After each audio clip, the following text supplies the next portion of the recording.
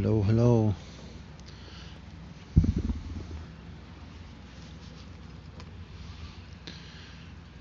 I'm back here at City Hall.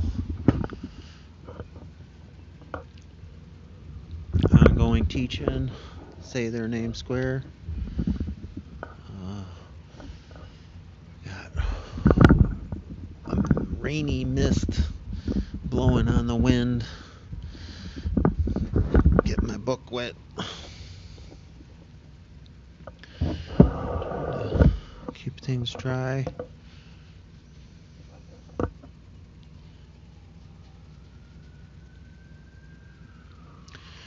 I'm reading the book Cast by Isabel Wilkerson.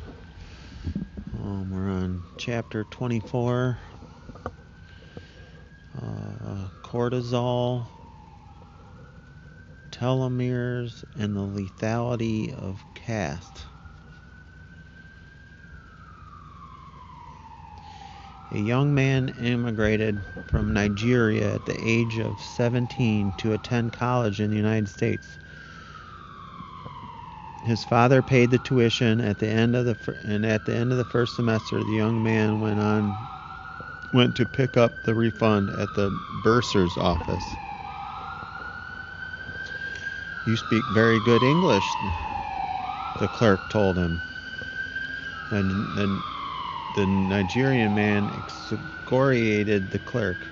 "Of course I speak good English," he said. "I speak English better than many Americans.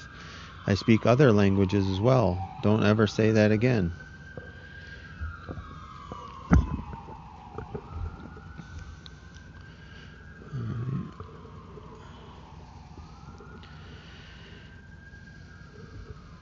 He discovered that in America, he was not seen for his skills or his education. He was seen as black before anything else. It was an identity he was unaccustomed to that had no meaning back home, where everyone had similar coloring. Now it seemed to mean everything. The African Americans were always talking about being profiled and mistreated, and he hadn't paid it much attention at first, but the longer he was in the United States, the more he shed his accent, as immigrants often do, and the more Americanized he became, the more he began to experience life not as an immigrant, not solely as a Nigerian, but as a black man in a hierarchy that disfavored people who look like him. Women clenched their purses as he approached, shrank from him on the elevator, crossed the street to avoid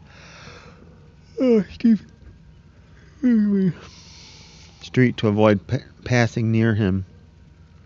He was followed in stores as if he were a felon, and the authorities questioned him more intensely than he was accustomed to. More intensely than the white man, he noticed. A white driver locked her door when he merely drove up in traffic one day. He went and locked his door too, to show that he was as concerned for his safety as she was. He found himself passed over for promotions as a compliance officer, and despite his seniority and experience, he was laid off, and he wondered, as many people assigned to the subordinate caste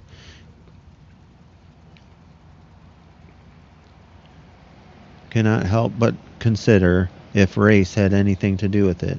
Before coming to America, he would have thought it preposterous. Maybe the African Americans were not working hard enough, were not educated enough. Now, having lived longer in the United States than in Nigeria, he knew better than to dismiss what they said out of hand.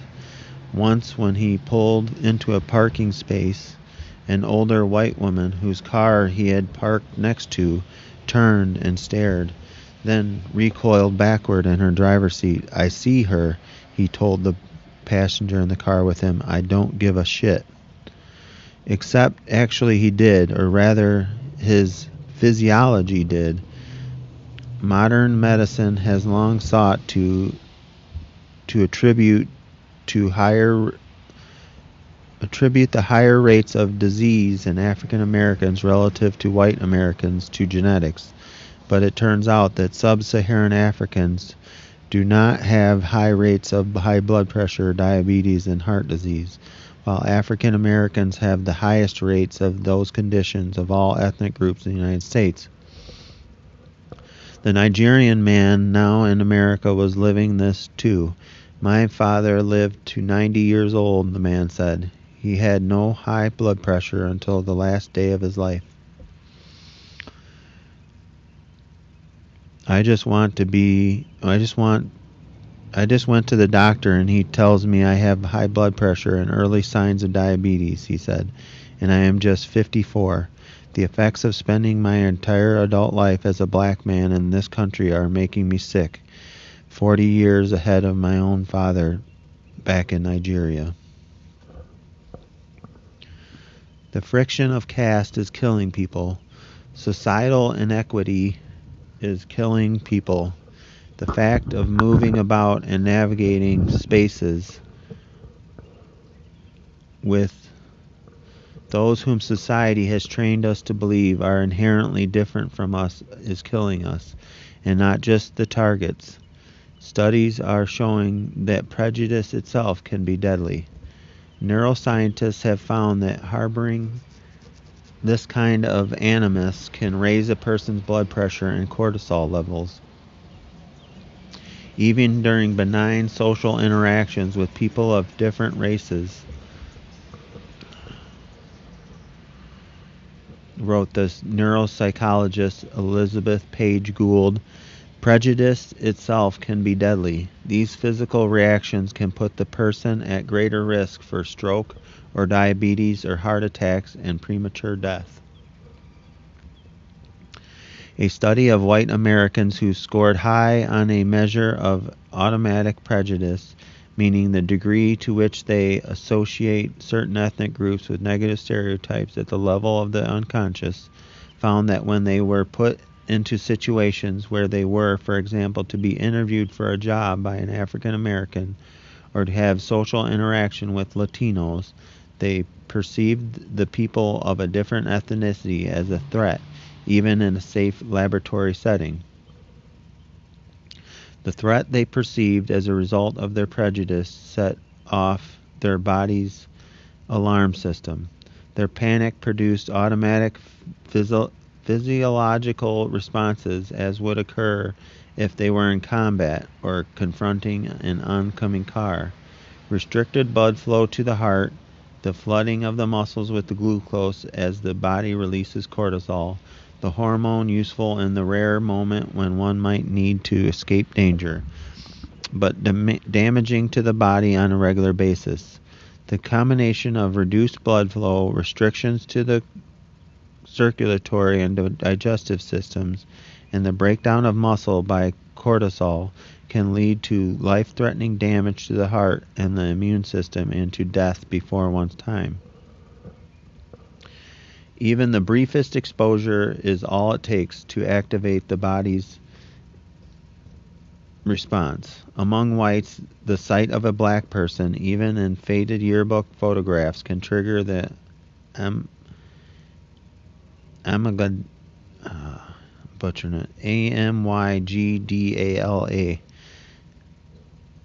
amygdala of the brain to perceive threat and arm itself for vigilance within 30 milliseconds of exposure. The blink of an eye. Researchers have found when whites have a bit more time for the conscious mind to override the automatic feeling of threat, the amygdala activity switches to inhibition mode. When whites are prompted to think of the black person as an individual, imagine their personal characteristics, the threat level falls. This shows that it is possible to override our worst impulses and reduce these prejudices, wrote the psychologist Susan Fiske. But to do so in a meaningful way requires forethought, an awareness of the unconscious biases passed down through the generations, and the chance for people different from one another to work together as equals on the same team with shared goals.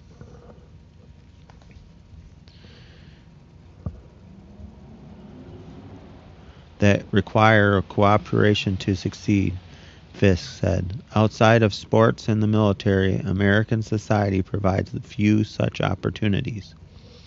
This leaves many Americans at risk without knowing it.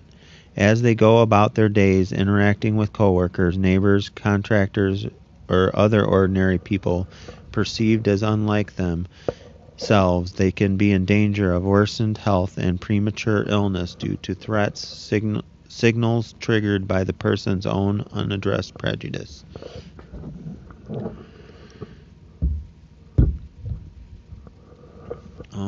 What I got to say about this is that it takes work to be anti-racist in the United States. If anybody tells you that they were born anti-racist and that they've never felt these things, they're lying. It's pervasive in society, and you're trained, and you have to fight against these unconscious biases. On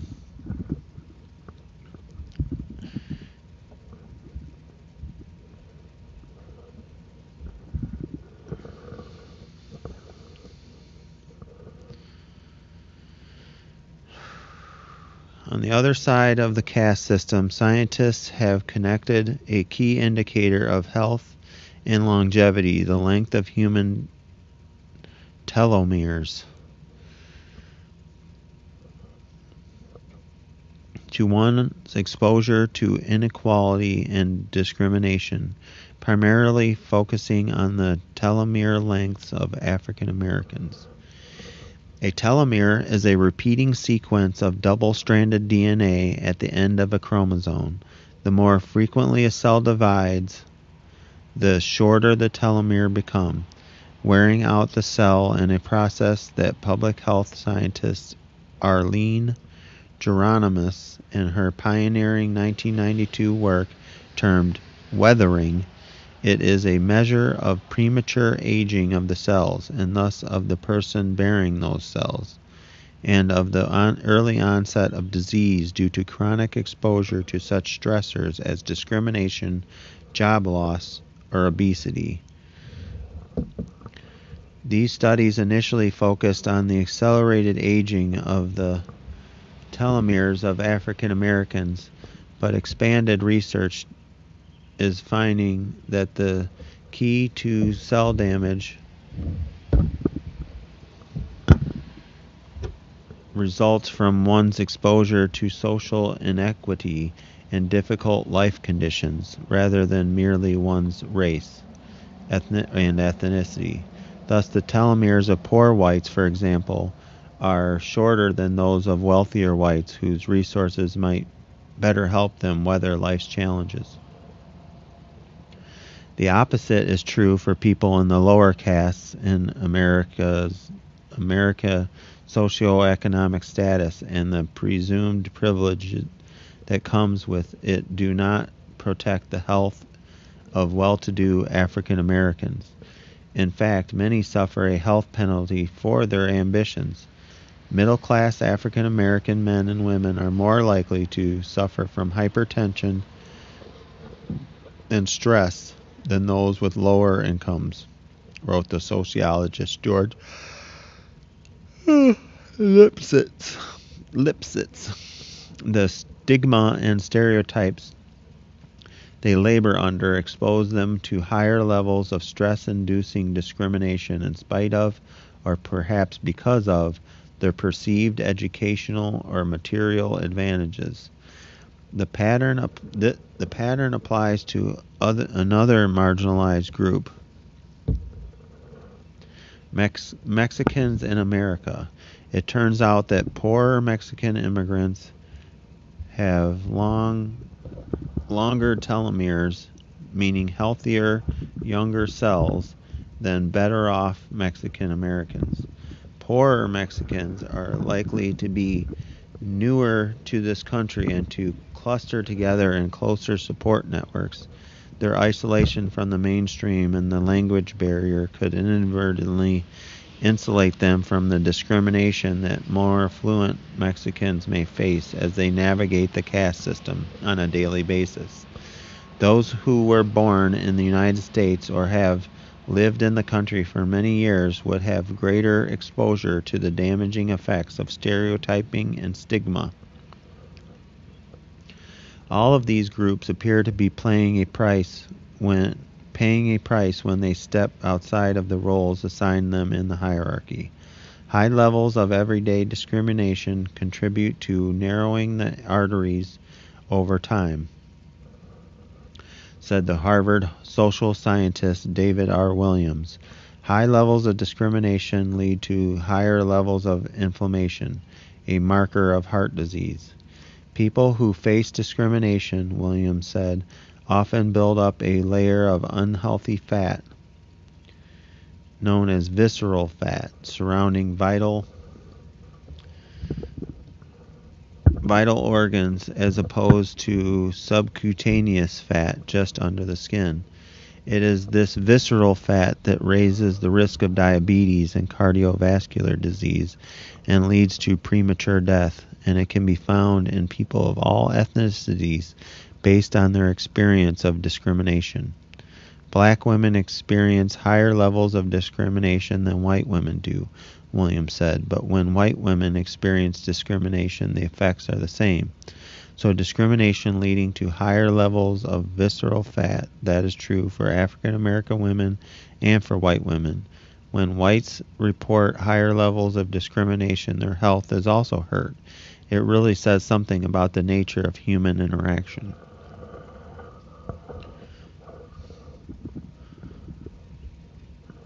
I'm losing my blankets.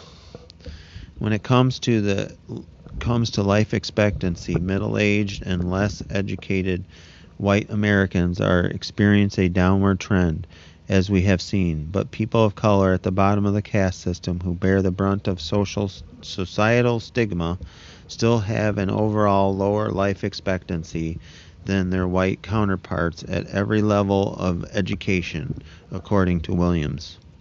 The average white American at age 25 is likely to live 5 years longer than the average African American.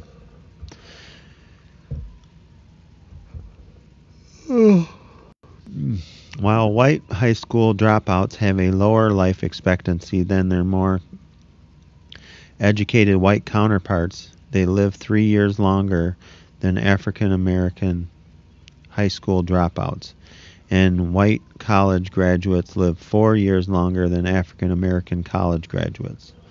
Thus, people of color with the most education who compete in fields where they are not expected to be continually press against the boundaries of caste and experience a lower life expectancy as a result. The more ambitious the marginalized person, the greater the risk of what evolutionary biologist Joseph L. Graves calls the out-of-place principle of social dominance. Graves found that hypertension rates of blacks and whites are roughly the same when affluent African Americans are deleted from the equation.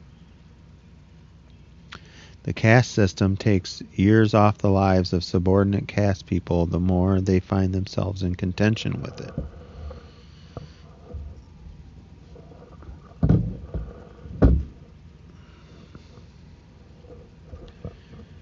There is a black tax that we pay that hurts our health, and the gap is larger among the college educated than it is among high school dropouts, Williams said. We still carry the burden to engage in a heightened vigilance, which means you're careful of how you look, how you appear, how you dress. Williams had a friend, a middle-class black businessman, who would never leave the house in the sweats and sneakers that his white neighbors wore without a moment's thought. He couldn't afford to. He took great care whenever he left the house, and it took more time and more forethought for even the most casual errand. If his wife needed a gallon of milk and he needed to run to the supermarket to get that gallon of milk, he would run into the house to get a jacket and tie, Williams said. It was the way of trying to minimize the likelihood that he was going to be perceived as criminal because he's a young black male. That is what we live with, and it is taking a toll on our lives. It seems that people in the dominant caste know in their bones that the playing field tilts toward the group they happen to have been born into. Years ago, back in the 1990s, the political scientist Andrew Hacker posed a theoretical question to his white undergraduates at Queens College in New York. He asked them how much they would have to be paid to live the next 50 years as a black person. The students thought it over and came back with a figure. Most said they would need 50 million. 1 million for every year they would have to be black. They felt they would need it, he said, to buy protection from the discriminations and dangers white people know they would face only once they were perceived to be black. Okay, so that's the end of chapter 24. The end of part 5. The consequences of caste. And chapter 24 was titled Cortisol, Telomeres, and the Lethality of Caste. Which really gets to health outcomes because of the caste system, because of discrimination. They try to, society to uphold the caste system makes it out that African Americans are genetically inferior, or genetically have these higher rates of heart disease and high blood pressure and all those things. But what she's saying in this book is that it's caused by the hierarchy. It's caused by and actually it affects people in a higher class of the subordinate caste. So like a middle to upper class black person in the United States has a higher propensity for high blood pressure and heart disease and early death than somebody of a lower class. Like they said, a college graduate has a lower life expectancy than somebody who dropped out of high school in the subordinate class or caste.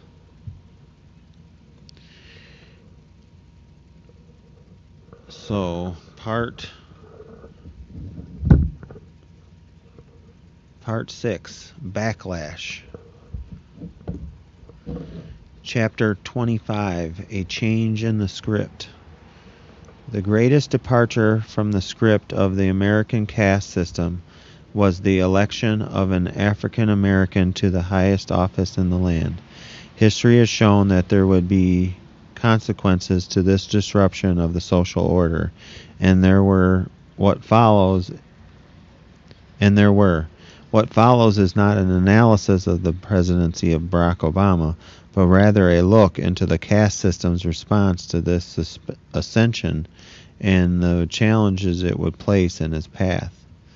First, to break more than 2 centuries of tradition and birthright, it would take the human equivalent of a supernova, a Harvard-trained lawyer, a U.S. senator from the land of Lincoln, whose expertise was the Constitution itself, whose charisma and oratory matched or exceeded that of most any man who had ever risen to the Oval Office, whose unusual upbringing inclined him toward conciliation of the racial divide, who famously saw the country as not blue states or red states, but as the United States, whose wife, if it could be imagined, was also a Harvard-trained lawyer with as much star power as her husband, who, together with their two young daughters, made for a telegenic American dream family, and who, beyond all this, ran a scrupulous, near flawless campaign, a movement really. It would take an idealist who believed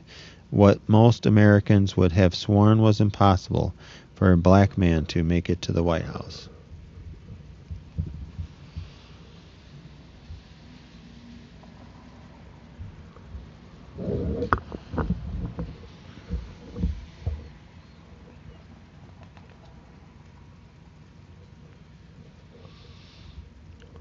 Secondly, his opponent, a beloved and aging war hero from Arizona, a wise and measured moderate Republican in a party that had grown more conservative, ran a less than energetic campaign and made several misjudgments, the most significant of which was choosing an unpredictable former governor of Alaska, a woman prone to gaffes and to quirky word salad misstatements, as his running mate. Then, in the months leading up to the election, a once-in-a-generation financial catastrophe descended on a country that seemed on the brink of financial ruin under the Republican administration then in power. Wall Street firms collapsed before our eyes, and the value of American homes, the primary source of many citizens' wealth, plunged in value, leaving millions of voters underwater. In October 2008, a few weeks before the election, envelopes arrived in the mailboxes of millions of American households, mailings that became inadvertent leaflets in favor of the Democrat, the quarterly 401k statements that showed losses of as much as 40% of people's savings in the last year under the Republican president. By that November, some 12 million homeowners owed more on their mortgages than their houses were worth in what was now being called the Great Recession, among the worst economic downturns since the Great Depression.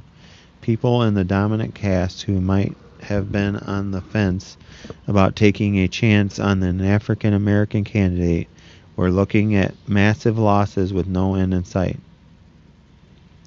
Hope had been Obama's mantra during times that badly needed it. A record tide of people from the lower and middle castes, people who swelled with pride and whose votes now felt like a mission, came out for him, and along with just enough dominant caste voters who believed in him too, swept Obama into the White House. The world was so joyous that a committee in Norway awarded him the Nobel Peace Prize within months of his inauguration. Only very rarely has a person to the same extent as Obama captured the world's attention, the Nobel Committee said, and given its people hope for a better future.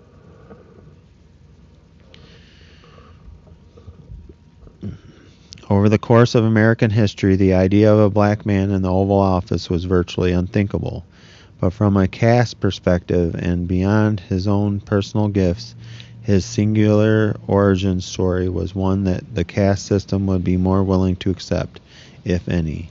His growing up in Hawaii, the son of an immigrant from Kenya and a white woman from Kansas, was free from the heaviness of slavery and Jim Crow and the hard histories of regular African Americans.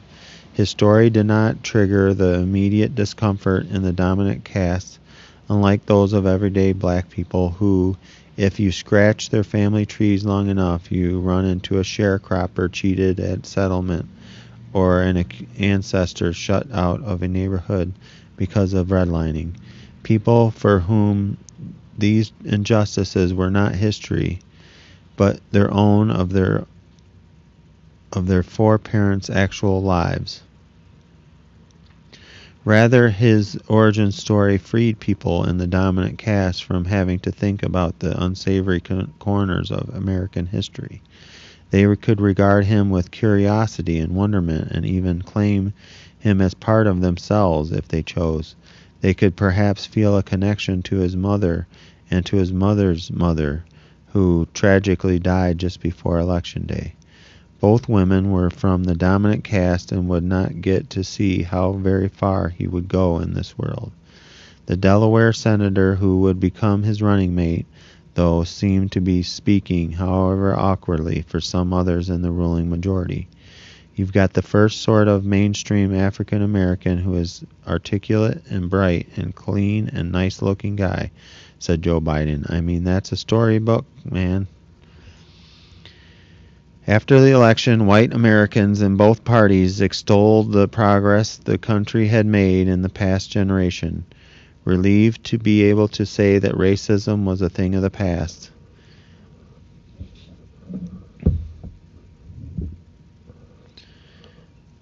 We have a black president, for heaven's sake. They would say, by way of example. The fact is, though, this was a development that the majority of the dominant caste was not truly in a position to claim. The majority of white voters did not support him in either of his presidential bids. He had star power and a way with babies and pensioners, but no matter how refined and inspirational, well-spoken, and conciliatory he was, Obama's victory did not occur because most voters in the dominant caste had become more open-minded and enamored of him. As with other recent Democrats running for president, he won despite the bulk of the white electorate. Even as they proclaimed new post-racial world, the majority of white Americans did not vote for the country's first black president. An estimated 43% went for him in 2008. Thus, a solid majority of white Americans, nearly 3 out of every 5 white voters, did not back him in his first election, and fewer still, 39%, voted for him in 2012. The former Confederate state of Mississippi, only 1 in 10 white voters pulled the lever for Obama. For much of his presidency, he was trying to win over people who did not want him in the Oval Office and some who resented his very existence. As a measure of the enduring role of caste interests in American politics, the shadow of the Civil War seemed to hang over the 2008 election. It turned out that Obama carried every state that Abraham Lincoln had won in 1860. An election with an almost entirely white electorate, but one that became a proxy for egalitarian sentiment and for the future of slavery and the republic.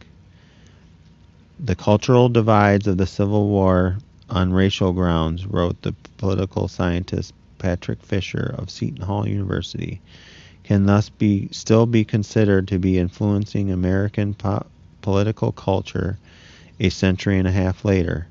Lyndon B. Johnson, after signing the 1964 Civil Rights Act, is said to have predicted that the Democrats would lose the South for a generation for having stood up for the citizenship rights of African Americans. That prophecy would prove to be correct, but also an understatement.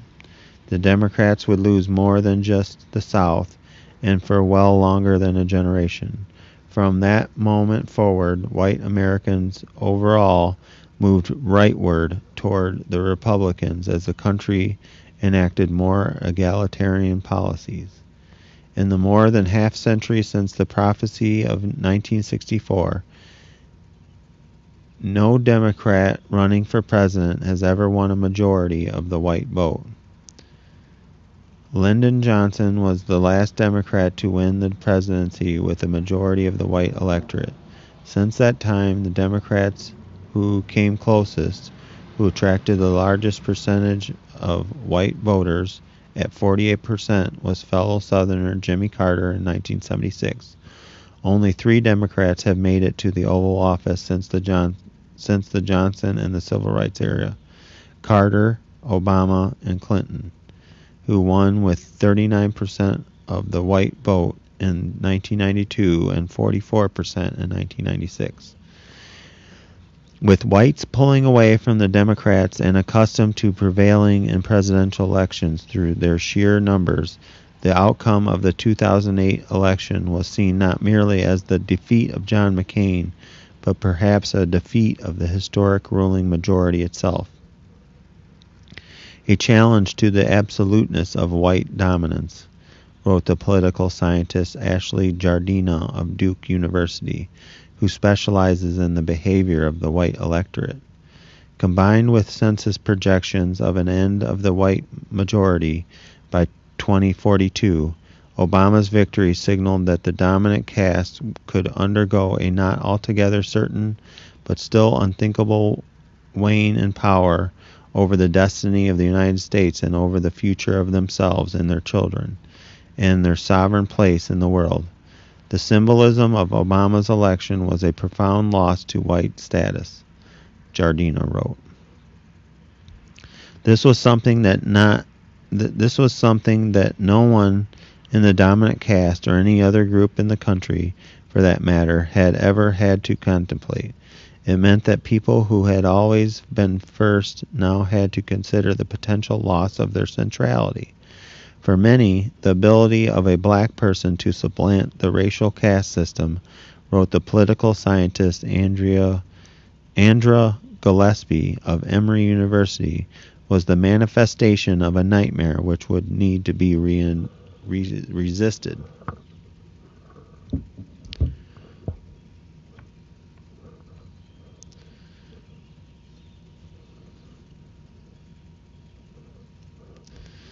That sense of fear and loss, however remote, brought to the fore for many whites, Jardina wrote, a sense of commonality, attachment, and solidarity with their racial group, a sense of needing to band together to protect their place in the hierarchy. The caste system sprang into action against this threat to the pre-existing order. The single most important thing we want to achieve, said Senate Majority Leader Mitch McConnell, Republican of Kentucky, on the eve of the midterm elections in 2010, is for President Obama to be a one-term president. Well, that didn't work out for you.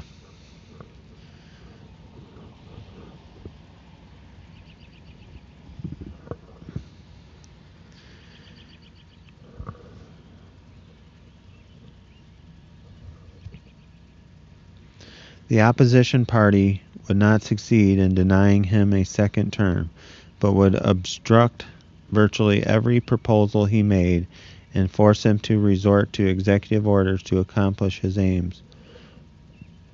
Within 9 months of his inauguration, the president was addressing a joint session of Congress on his health care plan when a heckler interrupted an ordinarily state affair of pomp and ritual by yelling, "You lie!" The outburst came from a Republican congressman from South Carolina, Joe Wilson. It was considered so out of order that the House of Representatives passed a resolution of disapproval against Wilson, and Senator John McCain, the Republican who lost to Obama in 2008, declared that there was no place for it in that setting or any other. In early 2012, Air Force One landed just outside Phoenix for a presidential visit to a manufacturing plant in Arizona, a routine stop at the start of an election year in which the president would be seeking a second term. There on the tarmac to greet the president was Jan Brewer, the state's Republican governor. The encounter quickly turned tense for such a moment of formality. As the wind rustled the tarmac, the governor, blonde and slight of build, handed the president an envelope, and soon she was looking stern and agitated at him. She jabbed her finger at the leader of the free world inches from his nose. her mouth in mid-yell like a principal scolding a child facing detention. In the photograph of their encounter, the president appears calm and stoic, if slightly bemused, which had been his usual demeanor, as she sticks her finger in his face as if to be saying, "And another thing, in some countries and with previous presidents this might be seen as an act of aggression, a threat to a nation's head of state, a display of profound disrespect, were it to happen at all."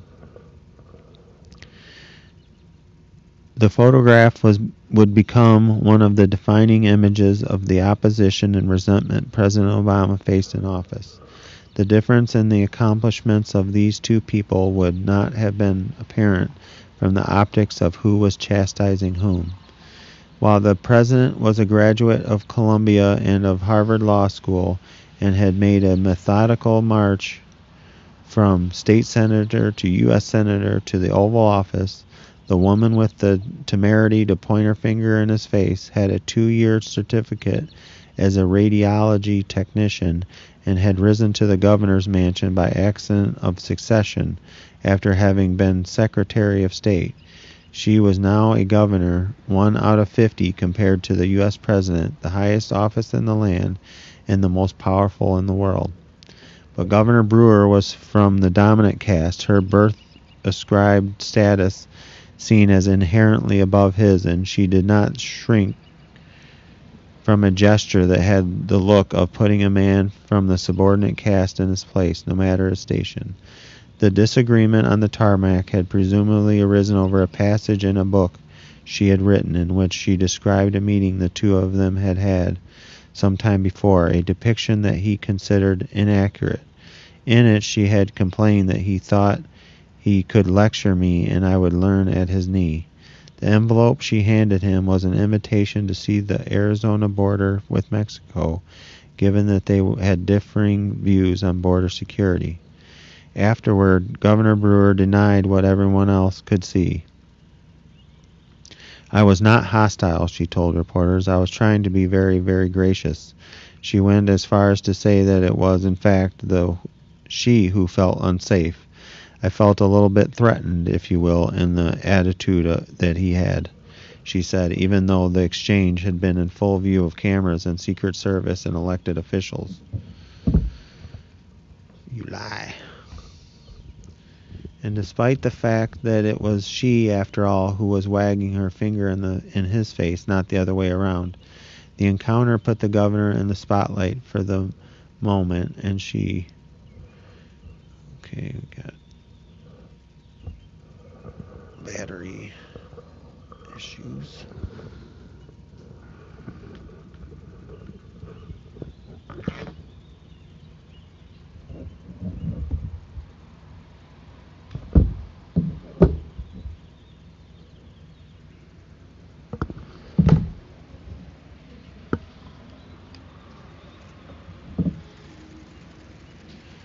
Okay.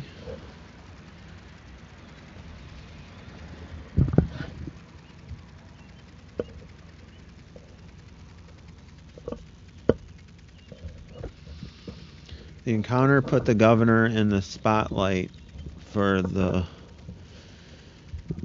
moment, and she used it to raise money for her political action committee, according to news reports at the time, and to fire up her base. She told potential donors that the message she was really giving the president that day was, "You have 1 more year."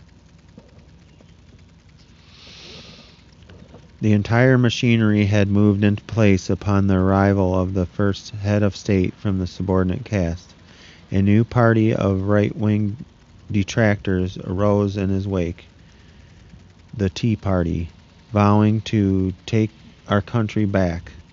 A separate movement of skeptics who would come to be known as birthers challenged the legitimacy of his citizenship and required him to produce an original birth certificate that they chose to disbelieve. His opponents called him the food stamp president and predicted the president and the first lady as simians. At opposition rallies, people brandished guns and bore signs calling "Death to Obama." In response to his election, Republicans began changing election laws, making it harder to vote. They did so even more vigorously after the Supreme Court overturned a section of the Voting Rights Act, removing federal election oversight that the states, each with a history of obstructing the minority vote, said was no longer needed. Between 2014 and 2016, states deleted almost 16 million people from voter registration lists, purges that accelerated in the last years of the Obama administration, according to the Brennan Center for Justice. States enacted new voter ID laws even as they created more barriers to obtaining this newly required ID. Together, these actions had the cumulative effect of reducing voter participation of marginalized people and immigrants, both of whom were seen as more likely to vote Democrat. A paper found that states were far more likely to enact restrictive voting laws, wrote the commentator Jonathan Chait, if minorities turnout in their state had recently increased. Contrary to the wistful predictions of post-racial harmony, the number of hate groups in the United States surged from 602 to more than 1,000 between 2000 and 2010, the middle of Obama's first term in office, according to the Southern Poverty Law Center. A 2012 study found that anti-black attitudes and racial stereotyping rose rather than fell, as some might have hoped, to Obama's first term. The percentage of Americans who expressed explicit anti-black attitudes ticked upward from 48% in 2008 to 51% in 2012. But the percentage expressing implicit bias rose from 49% to 56%. The study found that higher percentages of white respondents now saw African Americans as violent, irresponsible, and most especially lazy after his victory, despite or perhaps because of the studiously wholesome black family in the White House, headed by two Ivy League educated parents. With rising resentments, it would not be surprising that attacks on African Americans might not only not have abated, but would worsen under the unprecedented reversal of the social hierarchy. By the second term of the administration in 2015, police were killing unarmed black African Americans at 5 times the rate of white Americans. It was a trend that would make police killings a leading cause of death for young African American men and boys. These deaths occurring at a rate of 1 in 1,000 young black men and boys. Early on, Obama had taken symbolic steps to bridge the racial divide.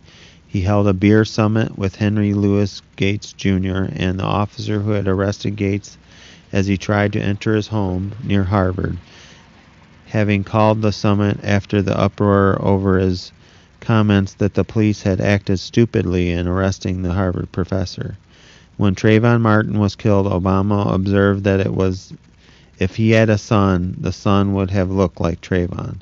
But the caste system rose up and his approval ratings fell after even these benign gestures. The opposition party stood firm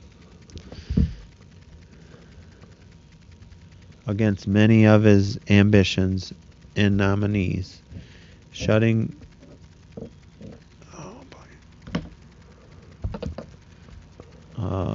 down the government time and again, refusing to confirm or even consider his Supreme Court nominee, Merrick Garland. The caste system had handcuffed the president as it had handcuffed the African Americans face down on the pavement in the videos that had become part of the landscape. It was It was as if the caste system were reminding everyone of their place, in the subordinate caste in particular, that no matter how the cast of the play was reshuffled, the hierarchy would remain as it always had been. In a paradox of caste, many whites seem to have known this.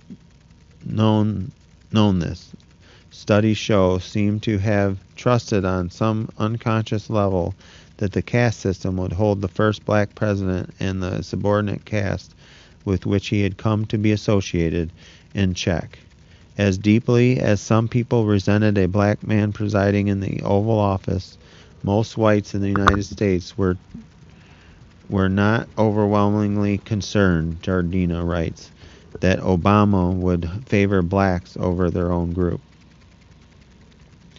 Thus, within the parameters in which he was forced to maneuver, he made more headway with race-neutral goals.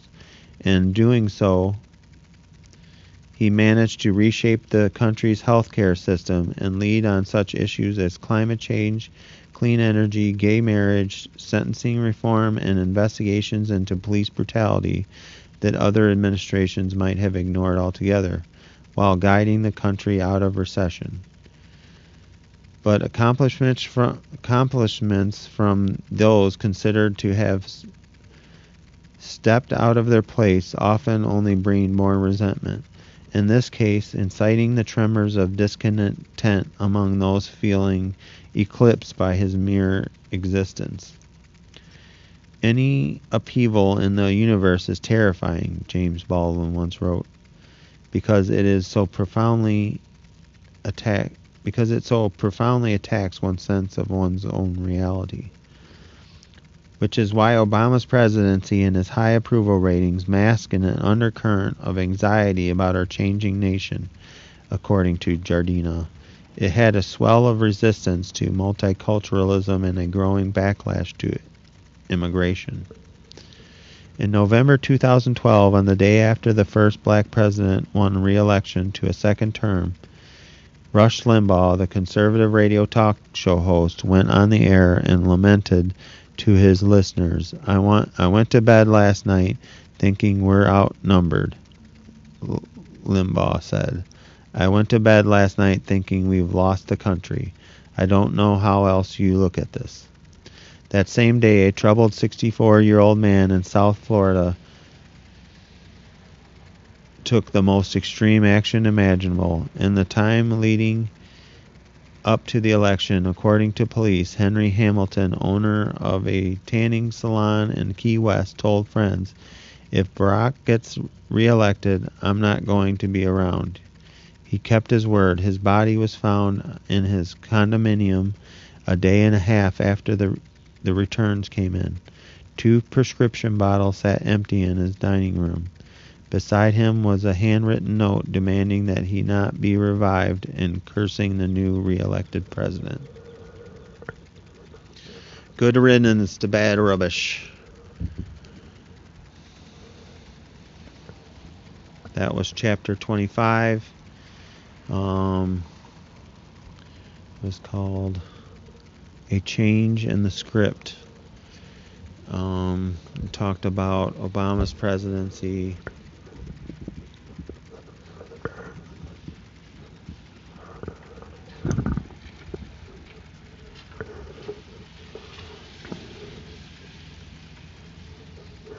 And Ari's here. So I think I'm going to leave it there. I'm going to stop this live. And we'll be back, hopefully with a new reader.